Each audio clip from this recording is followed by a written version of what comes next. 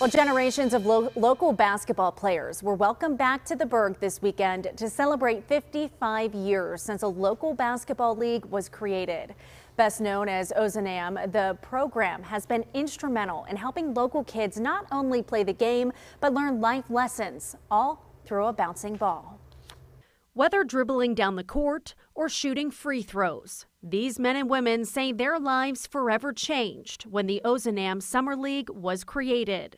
You're talking about back in the late 60s, early 70s, where the original founder, Mr. Carl Coleman, the visionary, laid this foundation that now exists today. They say Carl Coleman helped hundreds of youth players take steps in the right direction, both on the basketball court and in life. It's all basketball that brings us together, but it was the education, the bridging the gaps with diversity, all different types of kids from all different sectors of life. The league has been committed to making a difference in the lives of players for 55 years. When we grew up, Mary and myself and a lot of players, all the players that are here, you could not play basketball without coming through Mr. Coleman's Ozanam Summer League. And I would be remiss if I wasn't here today because I have to honor the legend. And as many celebrate the league's anniversary this weekend, they're thankful for not only the legend behind it, but for the friends made and lessons they learned along the way. It feels good to see some of the people that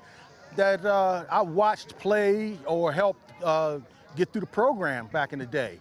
So it feels good to see everybody after a long time. His goal to bring basketball and people from urban America and let them see that we all can play basketball regardless of where we resided. I think that's the legacy that continues today, where we continue to embrace sport and culture and move forward with opportunities for our young people.